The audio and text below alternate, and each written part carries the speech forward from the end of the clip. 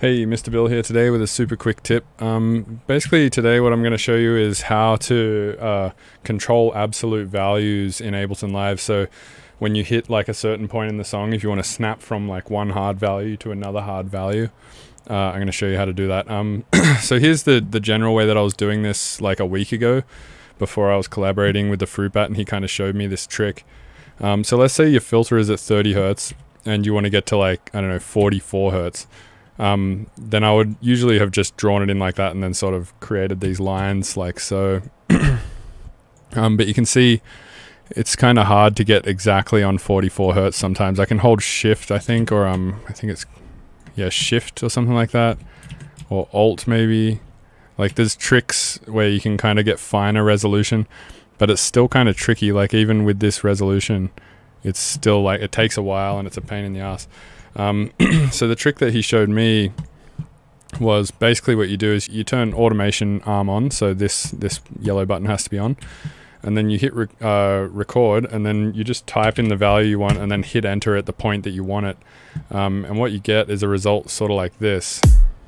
So let's say I wanted to go from 44 on the drop here, and then I just stop. And you can see what happens is it continues that value. It doesn't just turn it up for that like 1 second that you recorded it for or whatever. So it's just a nice way to snap to a new value. For certain things this isn't so hard.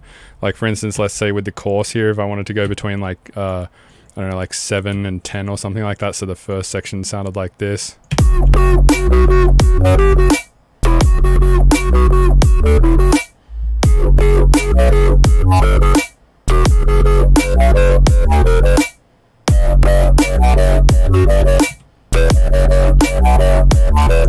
There's like certain things like that where it's not so tricky, but for other certain things like I was saying, the filter, it's a little bit trickier. So let's say for instance an example could be, let's say we did decide to do this. So the first section of this song was sounding like this, and then we're using this EQ here to boost one of the harmonics to push it into this chain of effects to make that harmonic more kind of pronounced. So let's say we want the filter around here for this section, but around this second section.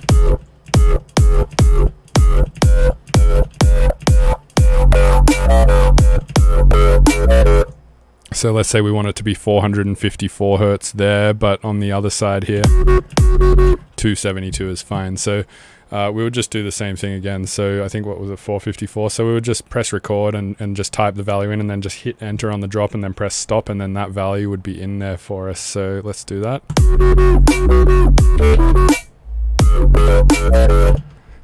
Whoops, I kind of fucked it up. But what was it, 272, like hit record.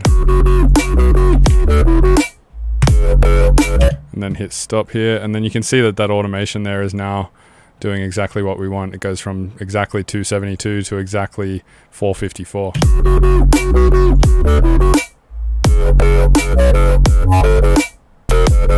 So that's like just a really quick tip. I thought it was kind of interesting.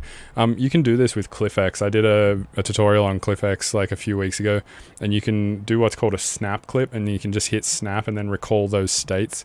But if you don't want to use CliffX, this is just a nice way to do that. So anyway, yeah, I hope you enjoyed that tip, and have a good day.